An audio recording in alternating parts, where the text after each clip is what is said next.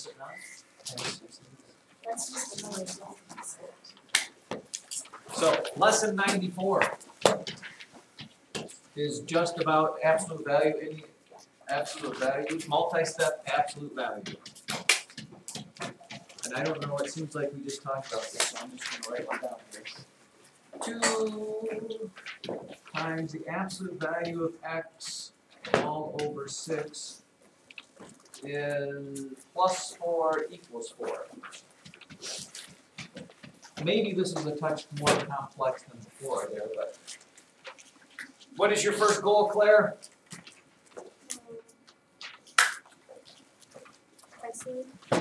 Isolate Mr. Absolute Value. So how do I do that? What would be the first thing you do on this one? Make you nervous? Subtract 4. Oh, why do we always have to get a 0 there?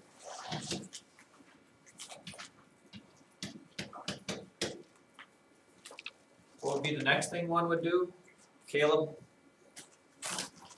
Multiply by 6, because that would get rid of the 6 on the bottom. Why did it have to be a 0? Next thing I do, Kala?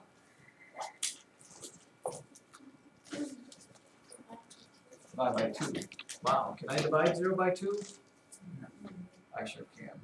You can't divide by 0, you can divide 0 by numbers. So now I have the absolute value of x equals 0. And had this not been a 0, then what would I do? You'd put plus or minus over here, but since it's a 0, you only have one choice, and that is 0 because there's no difference here. Do I need to go any farther than that? I don't want anybody to fall asleep, per se.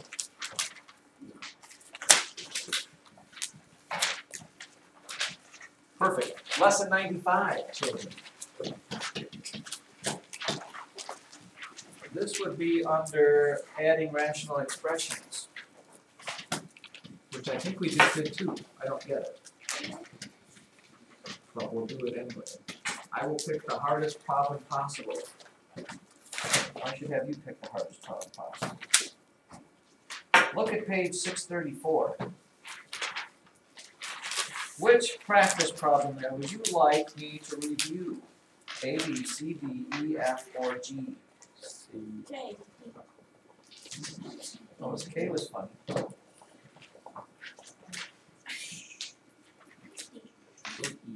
Who? D. D is a great one because it's a subtraction problem. I like that very much. Oh, do I have to write the whole thing? I guess I do. Don't take shortcuts. 2x squared over 6x minus 24 minus 3x minus 4 over x squared minus 16. Really, I really don't. This is so easy, you're probably insulted that I would do this, but I'm not. Should we just skip it? Step number 1, no clausing? No. Right up. Huh? Right up and down. Right up and down. 2x squared over 6x minus 24 minus, always watch out for that, 3x minus 4 over x squared minus 16. God made common denominators, ladies and or gentlemen, which is what? What is my common denominator? Watson? You do have to factor. So what can I take out of this? A 6, correct? X minus 4. What can I take out of this? Is this factorable? X. Why is it factorable? Because these are both perfect squares with a minus, which means it breaks down to what, Mia? Wow, look at you. That is very exciting. Nice work. X minus 4 times x plus 4. So now what is my common denominator? Stritzel. I take the group that has the most of each factor, which would leave me with what? X minus 4. And x plus 4. write another one, and, 6. there you go. My least common multiple is 6 times x minus 4 times x plus 4. 6 times x minus 4 times x plus 4. I think maybe we may not only break the 253.5, we might shatter it.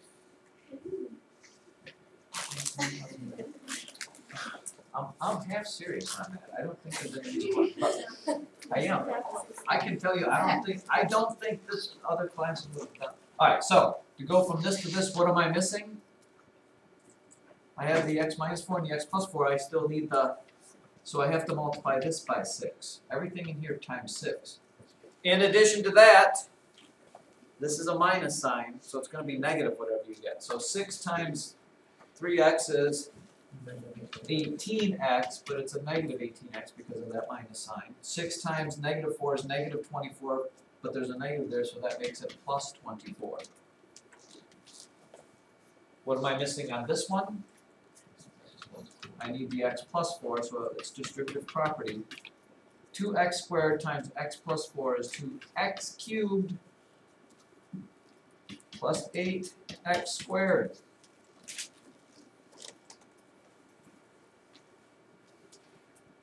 Unbelievable.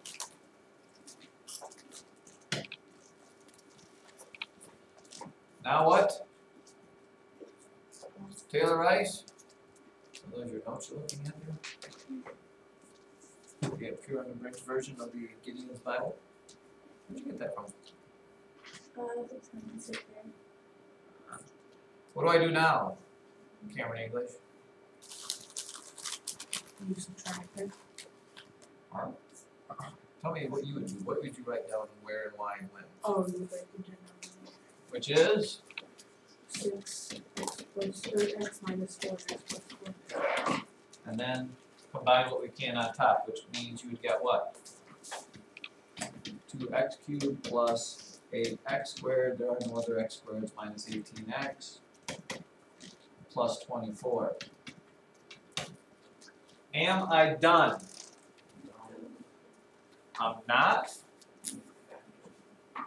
Logan? Did I do something wrong? Logan? You need to simplify, How can I simplify that? Looks too complicated. make it to a binomial. Make what do a binomial?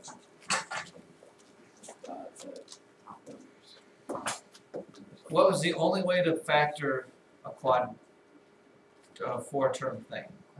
Do you remember factoring by Maggie? By grouping. But before you do that, what are you supposed to do?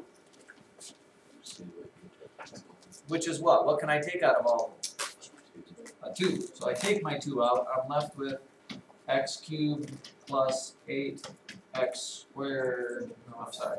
Plus 4x squared minus 9. Man, you guys, give me a chance to make one simple mistake. Alright, which means that 2 will cross off with the 6 and give me a 3 down here.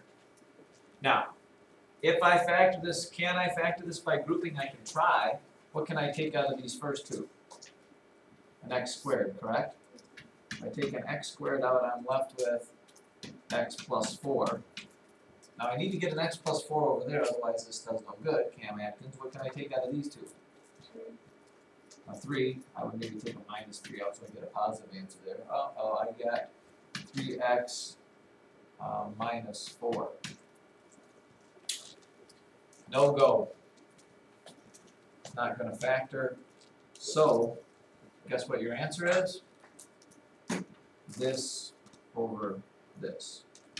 X cubed plus x squared minus 9x plus 12 all over 3 times x plus 4 times x minus 4.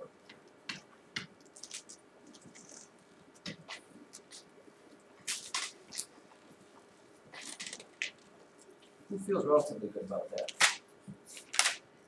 What's that? What's that? Yeah. Did I mess something up? Oh, should have been 4. I concur.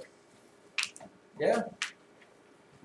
Raise your hand if you're sure. Alright, number 96, children. Guess what this one goes back to?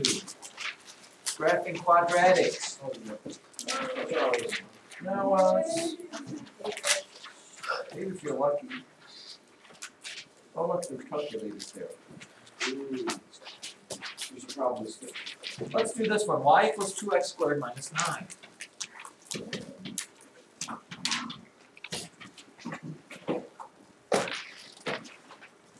And I ask you to graph it, you're going to tell me to do what? Go fly a kite. Logan, speed. Get that A, B, C, Yeah, now the problem with that is there's no b here, is there? C. Huh? C. Spatial. So we'll get that, or no, there is one. It's 2x squared plus 0x. Wait, okay, so what's my a? A is 2, b is 0, and c is negative 9. You have to think about this as being 2x squared plus 0x minus 9. Alright, so that's my first, what's my first step in graphing? Minus control. Did somebody say find the axis of symmetry? Somebody said that. All that. And the axis of symmetry is what? Negative B over 2A. Wow. There is no reason you should not be at 260. Oh. And since b is 0, what is my axis of symmetry? It doesn't matter what anything else is, because I get 0 divided by something. What's my axis of symmetry? Where x is 0. So this is your, let's make it wider. This is your axis of symmetry. Step next is to find what? Please. Both. Find the maximum. Yeah, vertex or the max or the min. In this case, it's going to be a max or a min. Who can answer this? Lane and Purdue. With this one, do I get a max or a min?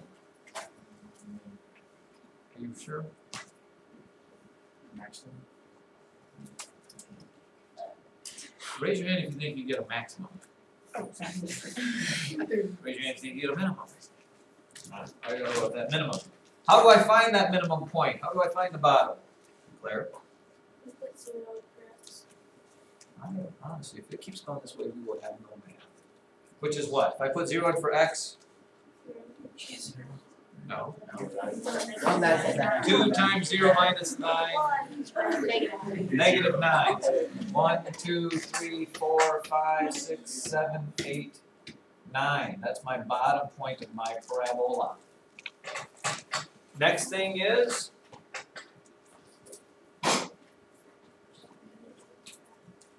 well, I'm going to find the y-intercept. Unfortunately, the y-intercept is, and it's at -9, so that's not going to give you any points.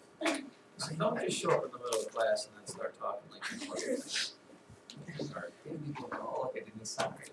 Now what do I do? Now, Brooke Hollow, what do I do?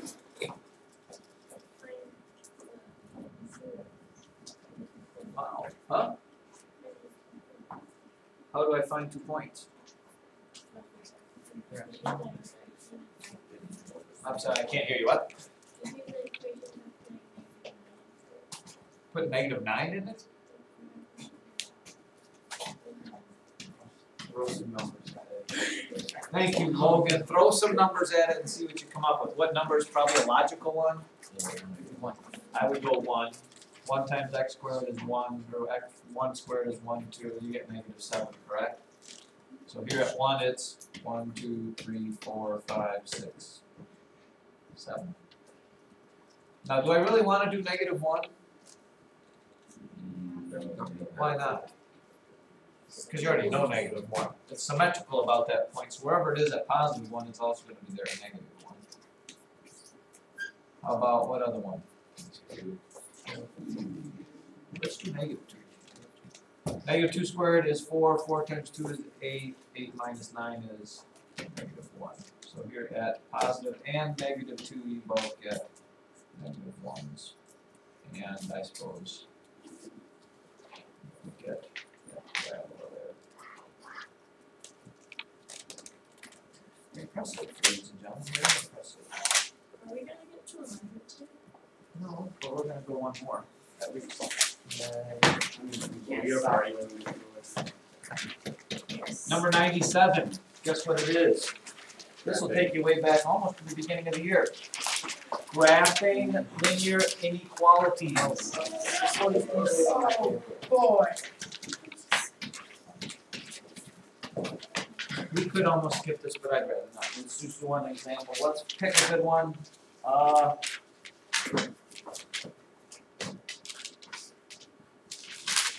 let's do this one. 4x plus 5y is greater than or equal to, what is it? Is it negative 10? I lost my spot.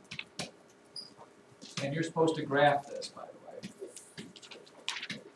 What does the graph of a linear inequality look like? Somebody? Somebody say shaded? Did you say shaded? You did say shaded. What type of an equation is this, by the way? I mean, it's an inequality, but if it was an equal sign, it would be in what form? How do you solve standard form ones? Yes, we call that xy intercepts.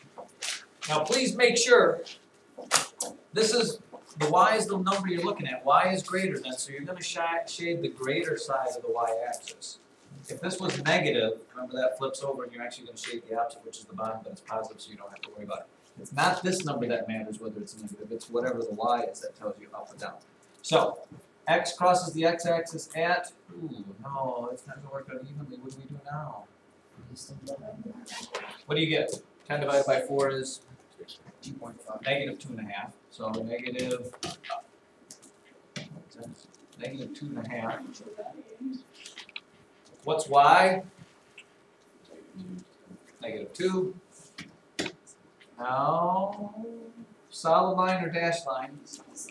Solid line because of the equal. And then, shading which sign? Top half. It's gonna be big.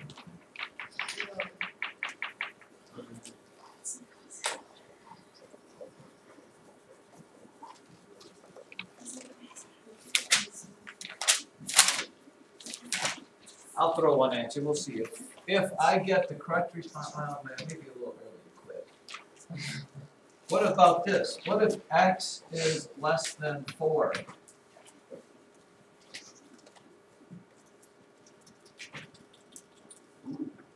Thought-provoking is it not? What if x is less than 4? Great, Watson. When you do a vertical line on the 4 y-axis. Wait. Okay, here's my graph. Where am I putting a line? At positive 4 against the y-axis. Positive 4 on the y-axis? No. Here? On the x-axis. Oh. But going up and down. A vertical line? Yes. Dash? Yeah. And then what? X is less than 4.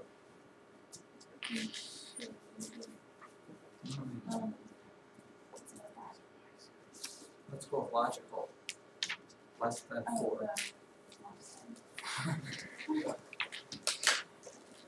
Less than 4. Wow. How did we get up to that kind of deal? That's usually confusing. Okay, one more, just cause. 98. Yes, that was one too fast. I don't want to give you which one. Solving quadratics by factoring.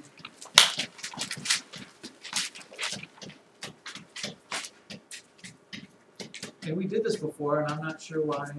Maybe we did this before I went back in the book. So here, let's say you've got this problem. X squared plus x equals, maybe I did that wrong, plus 2x equals 8. And you are asked to solve that. Can anybody tell me what I would do? By the way, it's by factoring. So, Maggie Dervis? First step, set it equal to 0. So that means you move this 8 over here, which means the 8 becomes a negative 8, right? 2 then would be to do what, Caleb Cook? Give you a key clue. Yeah, factor the trinomial, which means you would get, what times what gives me x squared plus 2x minus 8?